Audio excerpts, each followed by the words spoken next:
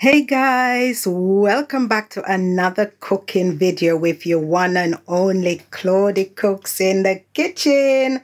Today we are going to cook some chili con carne so we can sit on the sofa and watch footy and share this delicious dish with our friends and families. Let's dive in to see what we've got here. Look at all of those glorious ingredients. What are we waiting for, people? Let's get cooking.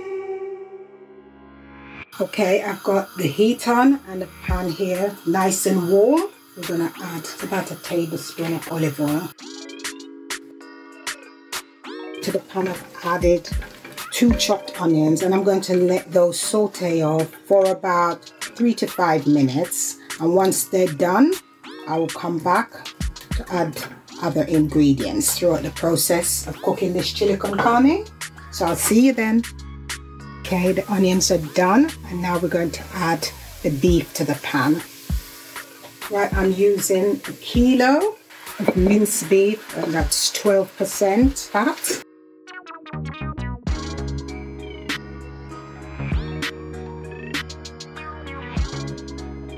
I'm just going to let that fry without breaking it up, and then once it's fried then I'll be able to flip it over and brown the other side again, and then I'll be able to mix all the onions into the meat once it's done and add the rest of the ingredients.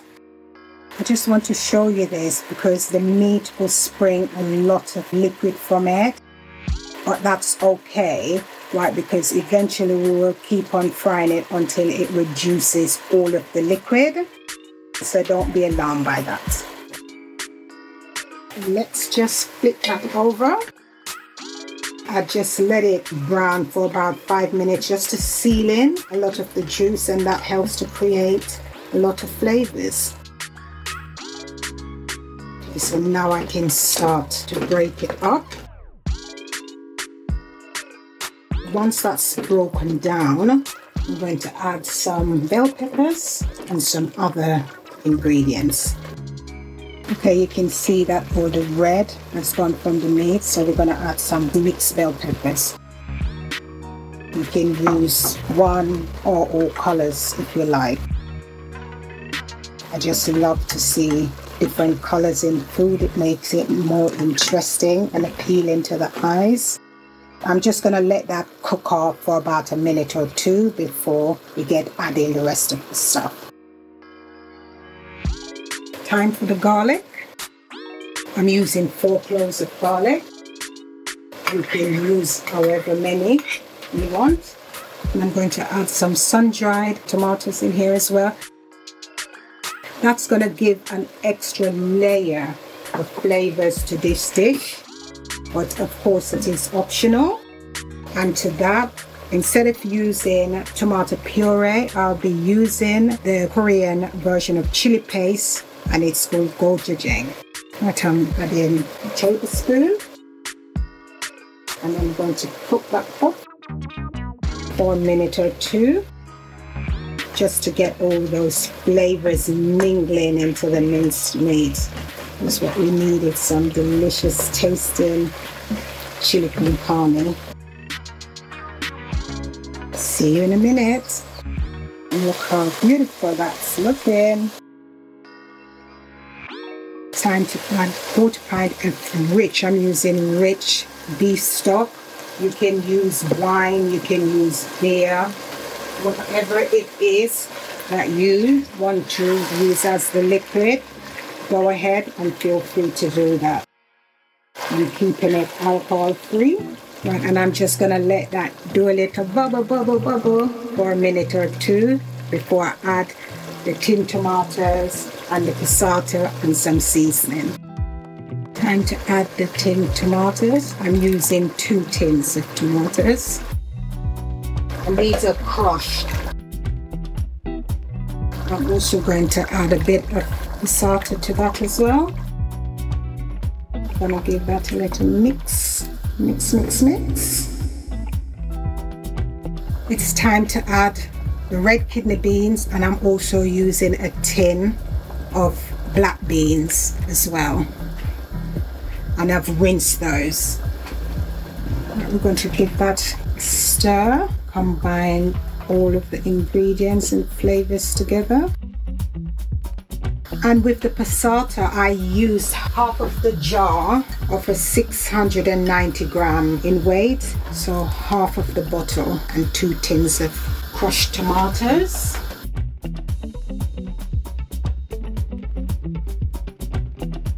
And now we are going to add some flavors. We have got onion and garlic granules.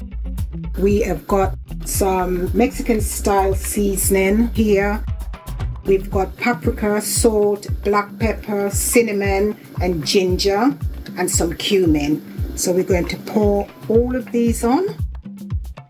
And I've also got some thyme and some oregano in here, so I'm going to pop those in. And instead of sugar, I'm using some maple syrup. I've got 2 tablespoons in there. And we're going to give a good dash of Lee Perrin Worcester sauce.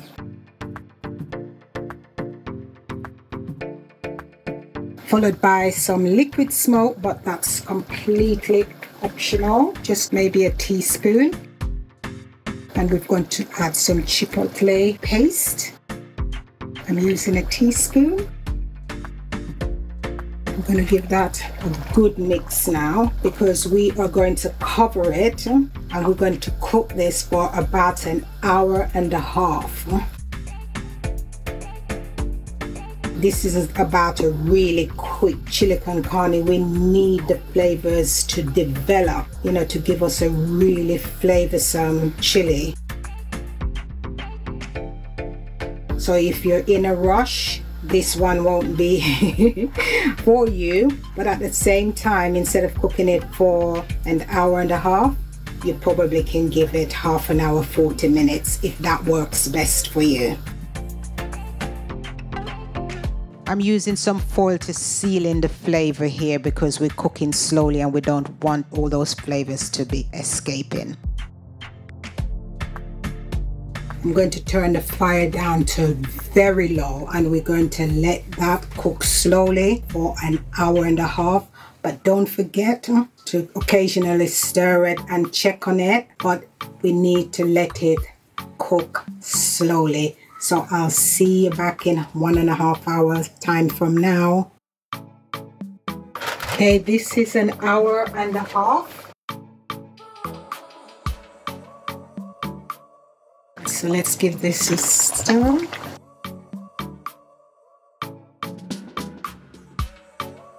This is how it's looking after an hour and a half.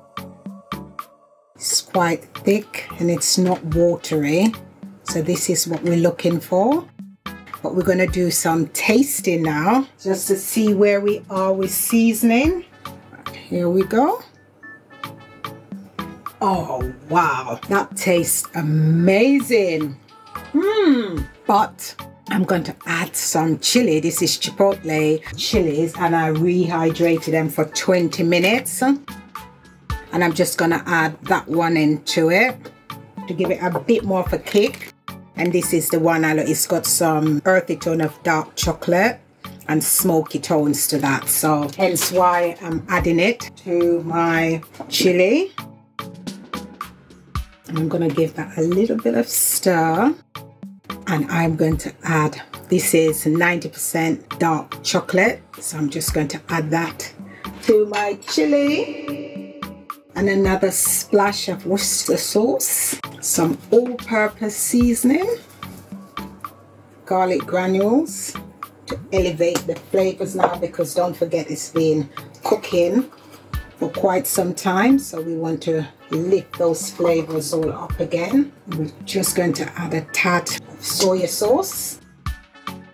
We're going to mix this all up. This smells so good. We're just going to add a small pinch of Mexican style seasoning. You can use taco if you want. That's it. Wow. This is going to taste amazing. Let's give that a little taste again. My spoon is clean. I've washed it. Oh, Yes, that's what we are talking about. And that kick from that chili is amazing. I love it. I hope you will make this chili because it's absolutely delicious. I'm just going to cover that, and I'm going to give that another 10 minutes. Cover it and just let it do its thing. A little bubble here and a little bubble there, and then I'll be back.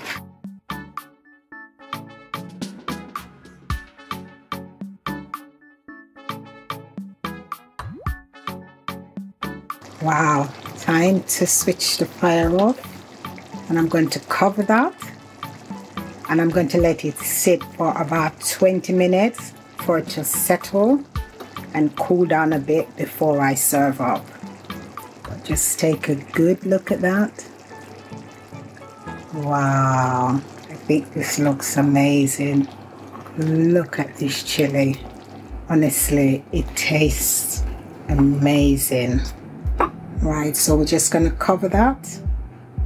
We're going to let that sit for about 20 minutes.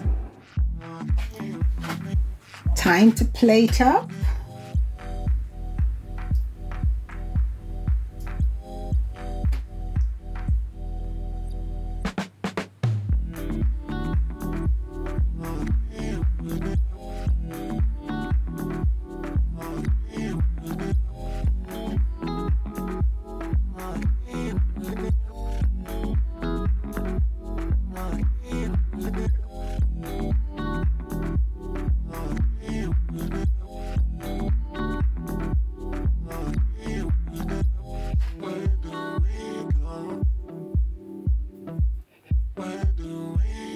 And there you have it, guys, my delicious chili con carne. How yummy does that look? Look at it, look at that. Enjoy, people.